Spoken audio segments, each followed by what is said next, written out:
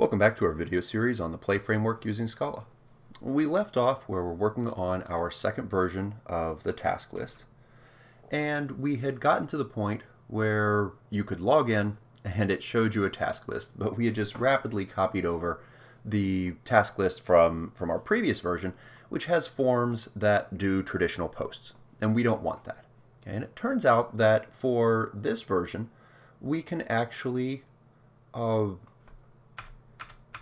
make things a lot simpler. Okay, so our tasks can just be the text, and we can attach on-click handlers to them.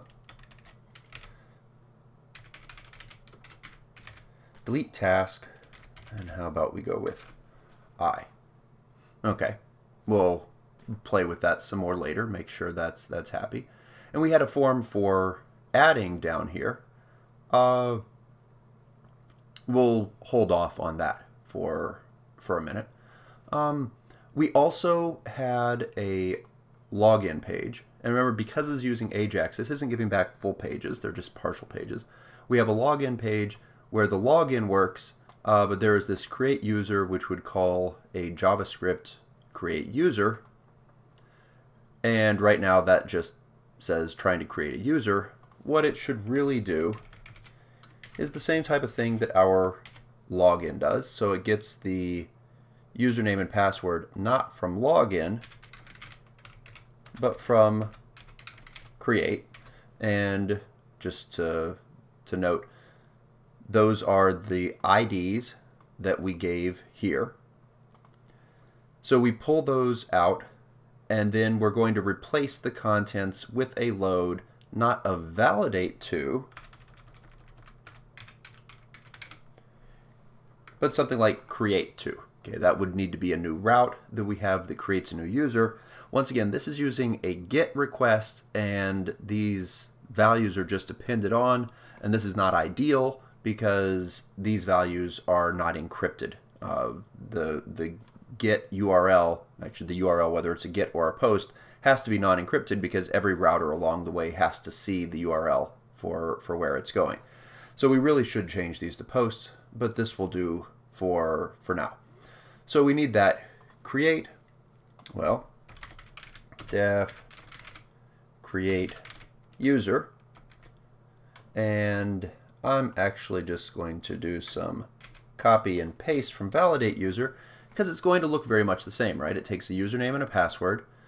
It doesn't call validate user, it calls create user, but that also takes a username and a password. If it is successful, it will respond with the tasks using our task list 2 of the username, and otherwise it will send them back to the login page. And we could verify that this is working. Let's do a refresh. Okay, so if I try to create another version of Mark, do I have a typo in there? Because if I let's make sure everything, okay, so this is happy. I like this. That's one thing to note, that when you use a back button on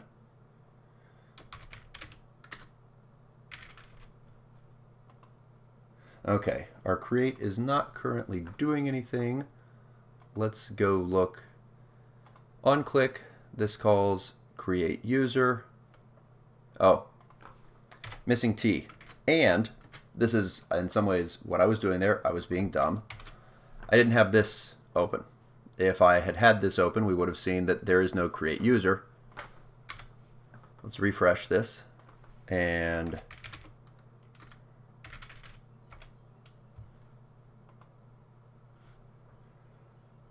create to not found. I don't think we added a route for it. So we added an action in here, but we didn't add a route.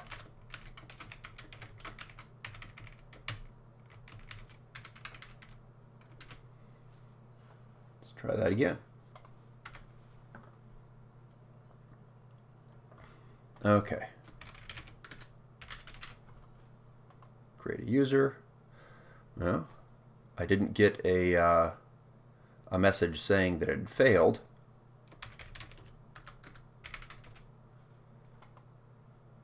But I can't log in with it. So I'll have to do some debugging on that. Okay, so we need to figure out why create doesn't actually appear to be doing a create.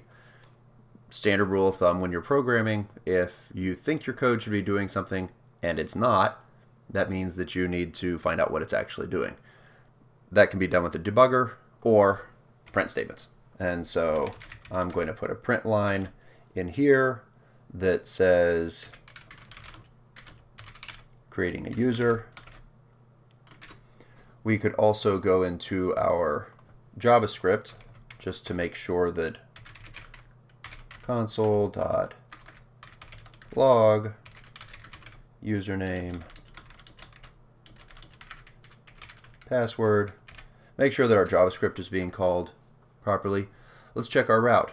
Create to of username and password. Our routes, create to. That would do it. Okay. Refresh. Notice I don't even have to go back to the main page. Create is not a member of task list 2. I called it create user.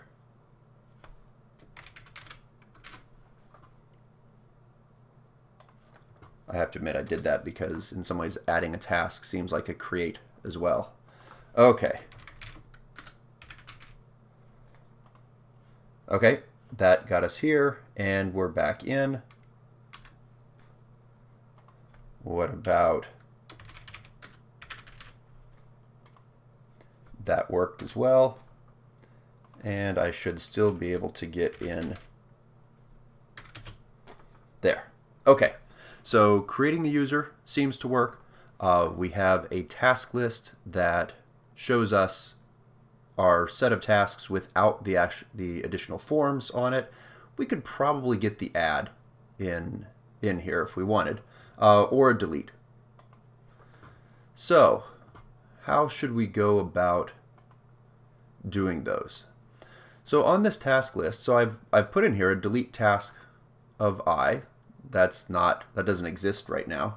In fact, we can verify this. If I click these things, I get messages over here in the console because that doesn't exist.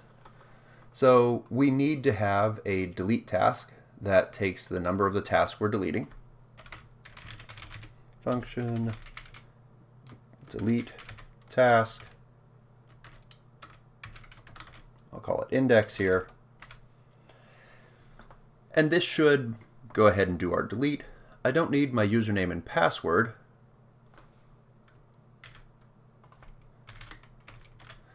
In fact, actually, I don't need, let's just copy to there. Delete index equals index. Okay, so this is saying we're going to have a route to call delete, and it's going to have one parameter called index. Def delete index is an int equals an action, and whereas a lot of my actions here haven't had implicit requests, this one will. It'll definitely need the request part of the data because we have to pull things out of the session. Okay. We can make this so it compiles, make sure all of our stuff is hooked up, and then we can worry about functionality. So let's do a get. We'll call this, sure, delete task 2, following our earlier naming scheme. Controllers, task 2, delete task. That's an integer. Let's see what happens. So we refresh. I log in. Uncaught reference I not defined. That makes sense. If we go and we look at this page, that's just passing in a normal I.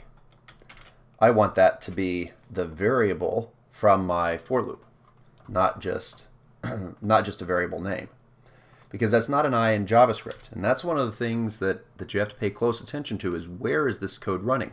Remember, the templates are being generated on the server. That JavaScript is being run on the client. Okay. Delete index equals 2 URL not found. Because I called it delete task. Note that I'm not using reverse routing here. I think it's actually delete task 2 is the route. Yep. I'm not using reverse routing in this. I haven't used reverse routing in any of this. And that's because the way this is written, I can't. Okay, this JavaScript file, just like the other JavaScript file that we wrote, is not a view template. It's not being generated by play. As a result, I can't refer to the Scala code inside of here. I can't do my reverse routing when I get to this point. We'll come back to that when we try to finish this off and talk about how we could do a better job with these routes. Technically, you can. Views don't have to be HTML files. We could actually have a view that generates this JavaScript if we wanted, and that might be an interesting way to try this out. But first,